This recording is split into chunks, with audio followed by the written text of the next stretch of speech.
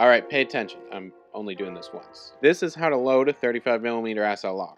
Like this one, a Pentax K1000. But also most SLRs load like this. This isn't hard. Don't keep taking it to the lab and asking others to do it for you.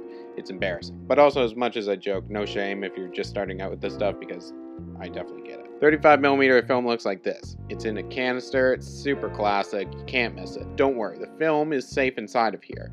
Any film you pull out of here in the light, though, is toast. But you can pull out a bit at the beginning when you load the camera. So you gotta open up your camera. The film goes in the back, and you can pop this open by usually pulling up on the rewind knob. Also, this is the rewind knob. Other cameras have a little lever on the side here sometimes, but look, they all do the same thing. You just gotta get the back open. Open it up, and hello, there's your film compartment. You're doing great. We're almost there. On the door is your pressure plate. Make sure your camera has this, because it keeps the film flat so you can take pictures. So you put your canister into this area. Do it like this. Not like this or like this. The dark side of the film faces out.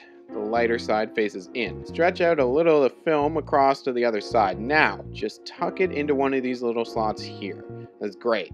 Now advance your film, press your shutter button, and do this just a couple of times to make sure it's moving along properly and it's winding up. It's no big deal, don't worry. Beautiful, you're doing great. It should look like this. Not this. If you have this much film, you've pulled out way too much. Just stop it. Just calm down. You don't need this much. Now you can close your camera.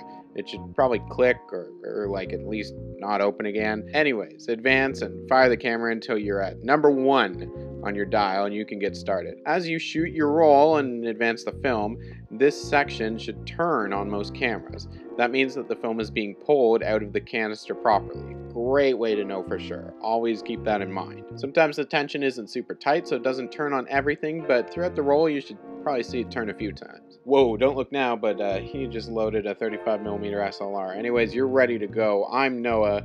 This is Analog Essentials. I hope you had fun because, I mean, I sure did. I'll see you later. Check the description for links and stuff, and you can support me on Patreon, and we can keep this whole thing going until the end of time. Have fun.